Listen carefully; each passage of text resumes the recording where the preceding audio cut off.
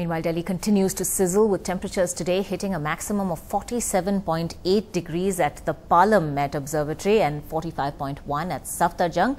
According to the Met Department, today's temperature has broken its 62-year-old record. The last time such high temperatures were recorded was in May 1944. Priyank joining us at this point for more. Priyank, this seems to be continuing. Is there any relief in sight at all, not just for Delhi but really all of North India?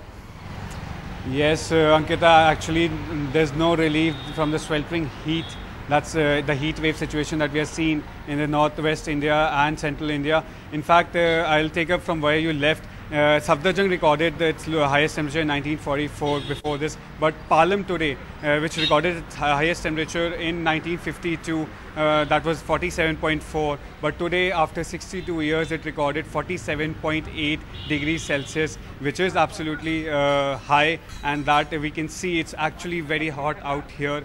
And because of that, the kind of pressure that is being created on the ground and the heat wave that is created, the kind of gaseous phenomena that is created on the ground, and because of that, we might and we can, expect some kind of thunderstorm and dust storm in late evening today, and that the effect of that will be seen in most parts of Palam, Gurgaon, NCR region, and also towards South Delhi as well.